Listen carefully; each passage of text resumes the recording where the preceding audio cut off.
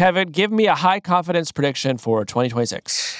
My high confidence prediction for 2026 is that an AI company will solve one of the Millennium Prize Problems. Tell us about the Millennium Prize Problems. So the Millennium Prize Problems are a set of difficult and important open problems in mathematics.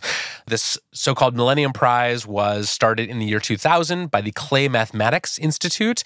And they basically said, here are 7 of the hardest problems that we don't have solutions for. If you solve one of them, you get $1 million prize. Hey, can you give me a little flavor of this? Because I did get a B in high school trigonometry.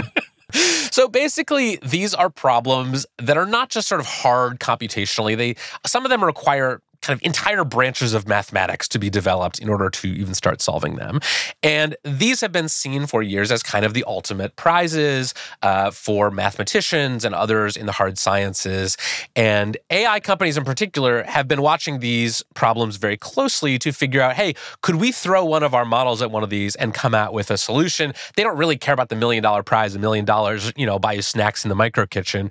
But it gets you one meeting with their top AI researcher. Right. But it's more the principle of the thing, the idea of sort of cracking open some of the hardest unsolved problems in mathematics that is very appealing to them. There were some reports earlier this year that DeepMind was working on one of these problems in particular, the Navier-Stokes equations. And so my prediction is that in 2026, one of these problems will be officially proven and solved.